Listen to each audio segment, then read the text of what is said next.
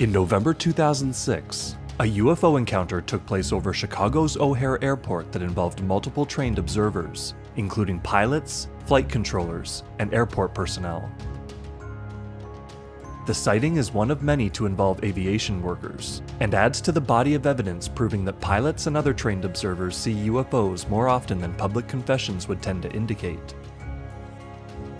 The case of the O'Hare UFO also reveals the extent to which airlines, airports, and regulatory authorities still intervene to stop these sightings from reaching the general population.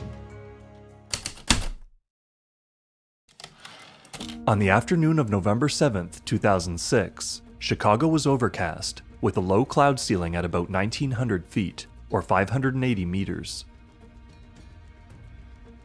Around 4 p.m., staff at the O'Hare International Airport were handling a high volume of traffic when many noticed a stationary gray object hovering directly above an airport gate. The first evidence for the UFO's appearance comes from Craig Burzik, inbound ground controller for the Federal Aviation Administration, or FAA. At 3:58 p.m., Burzik was recorded advising the pilot of Gateway Airlines Flight 5668 to use caution, as someone had reported a UFO or flying disc above C concourse. All right, somebody reported a UFO or a flying disc above Charlie concourse, seriously. Excellent. Yeah. So nobody can see it, but use caution. All right. The next witness to see the object and come forward about it was an anonymous former radio news anchor and reporter known as J.H., who happened to have experience with many types of aircraft. J.H. was on her way to the airport with a friend when she first noticed the object in the sky sometime after 4 o'clock at the intersection of Mannheim Boulevard and Irving Park Road. Observed from the side, the UFO was evenly elliptical, thicker than a frisbee. Other people on the road had seen it too, and were trying to take pictures. J.H. and her friend watched from this position for less than a minute before they parked at the international terminal. For roughly 10 minutes after, they stood and watched the UFO at an estimated distance of a quarter mile, or 0.4 kilometers. J.H. guessed that at least 15 witnesses across the lot were already looking at it, with several taking pictures. She estimated that the UFO was hovering 300 to 400 feet below the cloud ceiling. From this angle, the object appeared to be taller in the middle, with narrower rounded edges. Later calculations estimated that the object was between 18 and 88 feet wide, or about 5.5 to 27 meters. It was completely featureless, with no lights and no apparent engines or exhaust, with a lightly reflective surface like ceramic or buffed metal. Reflecting the tarmac below, its bottom appeared to be dark gray, while the top seemed to almost absorb the whitish color of the clouds. J.H. also noted some fuzzy distortion in the air around it, which she thought may have been due to the object rotating rapidly, though she wasn't sure of this. A United ramp mechanic known only as Mr. XX was on the tarmac directing a United plane back at gate C-17 when he claimed that he felt inexplicably compelled to look straight up. He was startled when he spotted a round, rotating metallic object silently hovering an estimated 500 to 1,000 feet above him.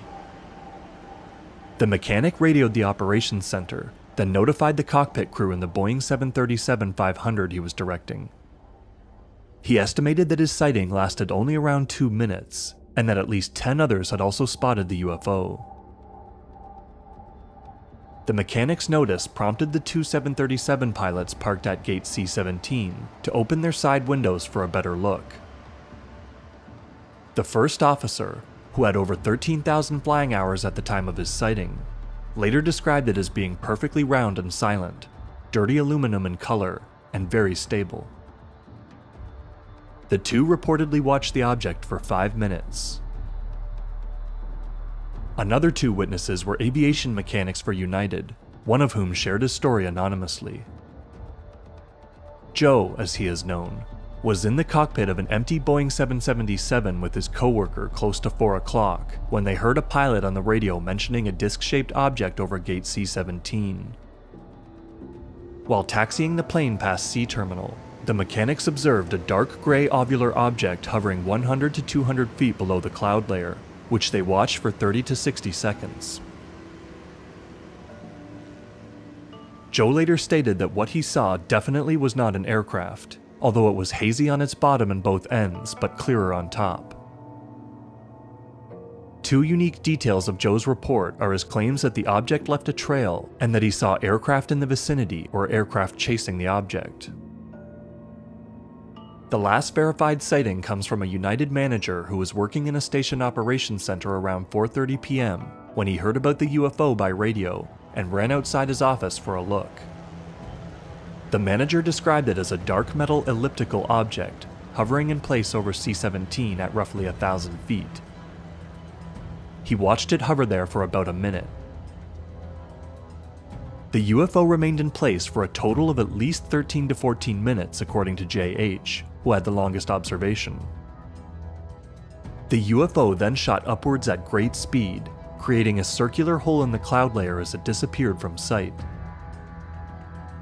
While most witnesses underneath the object reported a straight upward departure, the manager and J.H., who each stood farther away, noted a lateral movement eastward covering between 200 and 400 feet before hitting the clouds.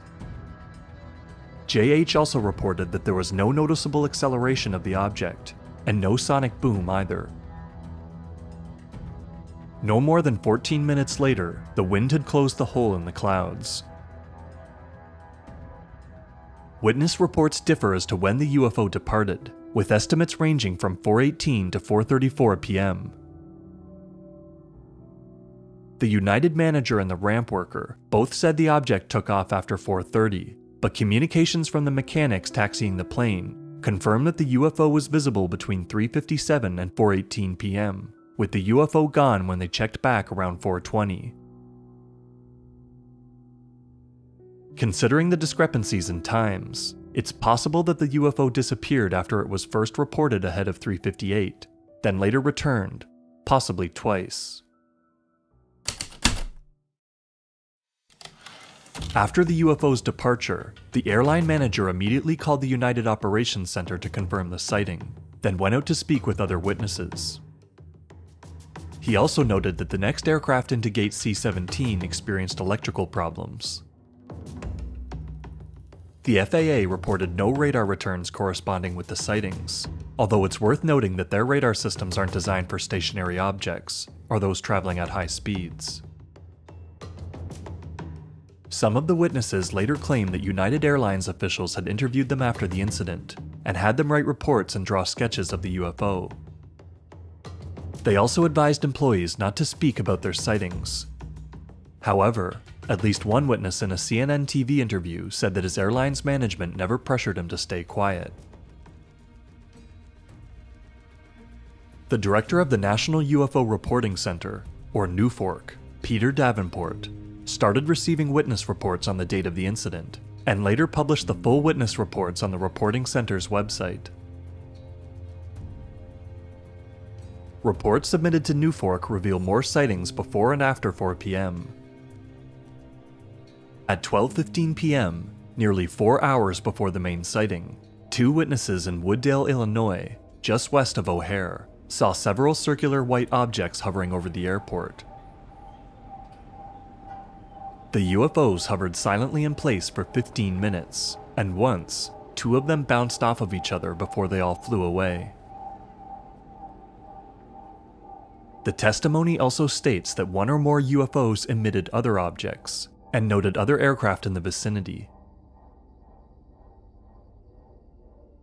Another possible witness is an anonymous person who submitted their testimony in January 2007 to AboveTopSecret.com under the pseudonym Ramp Agent X. This witness claims to have been one of 3 baggage handlers who saw the UFO while ferrying luggage near Concourse C. The witness described it as a shiny gray fat disc at over 1,000 feet altitude. Uniquely, he or she claimed it shifted a bit from side to side. Ramp Agent X pointed the object out to the cockpit crew in the nearby plane, and said the pilot clearly radioed in after seeing it. Another sighting took place near 5 p.m. in Aurora, Illinois, roughly 26 miles, or 42 kilometers southwest of O'Hare. A family on the back porch of their house saw a silent, round, very shiny silver object that hovered level with the surrounding clouds. The sighting only lasted 20 to 30 seconds, but the father estimated its altitude around 1,000 feet and presumed that it was round in shape. The first media coverage of the O'Hare incident was 8 days after the fact, on November 15th, when Davenport was interviewed on Coast to Coast Radio by George Noory. Nearly a month later, Davenport and a witness were interviewed on the Jeff Rense radio program, and the sightings made the Chicago Sun newspaper on Christmas Day. The day after his appearance on the Jeff Rense show, Davenport contacted the Chicago Tribune. The Tribune's transportation reporter, John Hilkovich, spoke with Davenport and interviewed 6 of the witnesses. On December 29th, Hilkovich was interviewed on Chicagoland Television, or CLTV, and 3 days later on NPR, but it was his January 1st article for the Tribune that brought the story to international attention. It became the most read article ever on the Tribune's website, quickly gaining over 1 million visits around the world. The same day that the article was published, Hilkovich and the host of CLTV News were heard excitedly discussing the case before going live. Thanks, how are you? Busy with this UFO stuff. Oh my God. Did you see it hit the Fox crawl Monday night? Did it? It's just been everywhere. I mean, I've been on CNN, my 4th appearance today. Really? Every MSNBC, every network. Oh my goodness. United is now acknowledging that they were approached by employees, so they've done that flip-flop. And Are they still going by weather phenomenon? Yeah, they haven't changed their story, and I've just heard from other people, since then that that explanation just doesn't wash. So there really is this universal feeling that the government knows a lot more than it's willing to tell. Oh, man, okay. In the following weeks, many more outlets published coverage of the events, including the CNN and MSNBC websites. On January 6th, Joe the Mechanic was interviewed in shadow for CNN television, the first witness to appear on TV. Hilkovich stated in an interview that he was impressed by the case and described all the witnesses he had spoken to as aviation professionals and credible observers. Hilkovich reinforced the point that the witnesses didn't claim that the object was a spaceship from another planet. They stressed that the object was unidentified and presented a safety hazard, having violated restricted airspace. The witnesses who later spoke to the media all said that they were certain the object was not an airplane, helicopter, blimp, weather balloon, light or weather phenomenon, or any known human construction. Even though witnesses were adamant in their accounts, authorities at the airline, airport, and even the regulatory agencies played down the incident to the point of lying about the evidence. Officials at both United and the FAA initially told Hilkovich that they had no information on the sighting, despite the fact that several staff members reported it to the airline. United spokeswoman Megan McCarthy stated officials also had no record, including nothing in the duty manager's log. United and the FAA had to admit to knowledge of the incident after Hilkovich and NARCAP, or the National Aviation Reporting Center on Anomalous Phenomena, filed Freedom of Information Act requests. A review of the air traffic communications they obtained uncovered 4 recordings in which controllers and pilots discussed the UFO.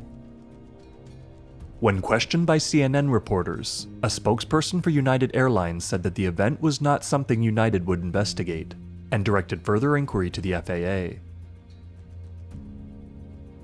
The Transportation Security Administration, or the TSA, and Chicago Department of Aviation did the same thing. However, the FAA spokesperson, Elizabeth Isham Corey, claimed that her agency did not have the power to investigate. Years later, Hilkovich characterized the actions of United and the FAA as a cover-up. He even claimed that university researchers contacted him with similar stories of being stonewalled by the government. Corey claimed that none of their controllers saw the object, and a preliminary check of radar found nothing out of the ordinary. She concluded that the event was caused by a weather phenomenon, and indicated that the FAA wouldn't be investigating further. She also suggested that the supposed UFO was merely the reflection of the airport's lights off the low cloud cover, despite the event concluding past 4:30 p.m., several minutes before sunset. Witness JH also definitively confirmed that it was still light out, and no airport lights were on. Hilkovich further revealed that the weather experts and astronomers he spoke to said the light reflection explanation was bunk. After this hypothesis met with resistance, the FAA shifted the focus to the hole left in the clouds. Years later, FAA spokesperson Tony Molinaro claimed that there was an absence of any kind of factual evidence on the event. Molinaro pointed to the natural phenomenon of fall streaks, often called hole punch clouds, suggesting witnesses must have seen the round hole and imagined the round object that made it. For her 2010 book, UFOs, Generals, Pilots, and Government Officials Go on the Record, investigative journalist Leslie Kean included a chapter on the O'Hare case. Kean spoke to weather experts and found that the U.S. National Weather Service reported a temperature of 53 degrees Fahrenheit at 1900 feet that day, which is well above freezing and not cold enough to produce a fall streak. Furthermore, Kean points out that fall streaks occur when ice crystals from a higher cloud deck fall down onto a lower one. This ran counter to the FAA spokesperson's explanation, which held that vapor somehow ascended through the clouds, defying gravity. The night of the incident, Davenport contacted Dr. Richard F. Haynes, a former NASA research scientist and ufologist with decades of experience in aviation. Haynes had previously helped form NARCAP in 1999, providing a way for pilots and air traffic controllers to make confidential UFO reports. Haynes led an investigation of the incident, assisted by meteorologist William Puckett, aerospace engineer Lawrence Lemke, Canadian pilot and aviation professional Donald Ledger, and 5 other specialists. The team confirmed that no weather balloons were launched in the vicinity of O'Hare on the date of the incident. They also calculated that the energy it would take to evaporate the surrounding cloud so quickly is around 100 megawatts, equivalent to the power consumed by a Boeing 747 cruising for over 7 hours. By comparison, airborne objects like aircraft, rockets, and artillery rounds do not cut holes in the clouds as they pass through. The team also noted several other cases as far back as 1947 where UFOs cut holes through clouds. On March 9th, Haynes' team produced a report on his investigation totaling over 150 pages. Their report concluded that an apparently solid object was present and that it posed potential safety risks. They also verified the UFO's location as being very likely outside the viewing range of the main tower and the United Ramp control towers.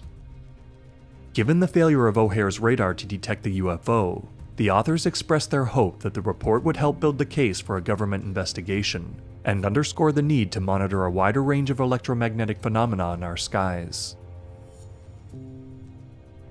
While several witnesses insisted that people were taking photos during the incident, many of the photos presented to the public have been proven fake. No photograph of the O'Hare UFO has ever been confirmed as genuine through rigorous analysis. The O'Hare case was the focus of a 2009 episode of UFO Hunters. The hosts interviewed Hilkovich, as well as NARCAP's executive director Ted Rowe, and William Puckett, who had both contributed to the NARCAP report.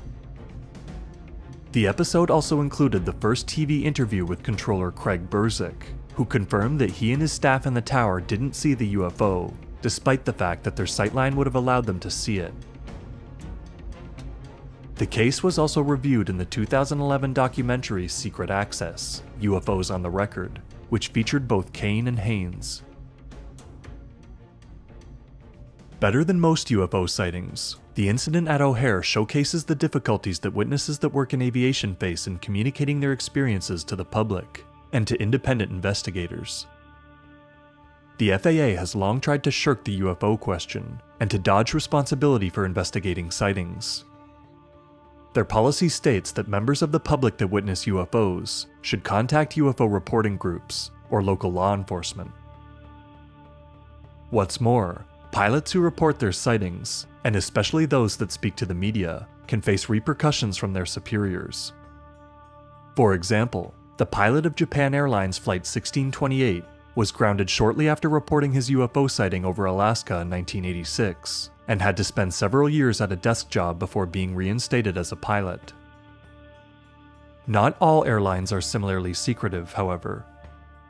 For example, in June of 2007, Orkney Airlines captain Ray Boyer was flying near Alderney Island south of England when he, his passengers, and another pilot in a nearby plane spotted two large brilliant white cigar-shaped UFOs during the flight. Boyer disclosed that his airline actively encouraged him to go public after being asked about the sighting from the press. The incident at O'Hare Airport is a recent reminder that mass UFO sightings still occur, and that in America at least, witnesses and investigators still get stonewalled by all authorities in their search for explanations. There are many cases on record from around the world to prove that pilots and other airline workers do see UFOs, and report them through all the proper channels. But there is reason to believe that there would be many more cases known to the public if airlines and regulatory agencies were more transparent with the evidence.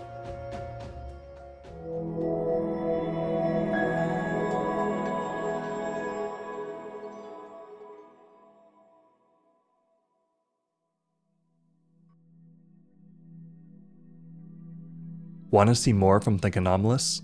Remember to click the bell so that you get notified when we make new videos, and follow us on Facebook, Twitter, and Instagram. Think Anomalous is created by Jason Charbonneau. Research by Clark Murphy. Music by Josh Chamberland.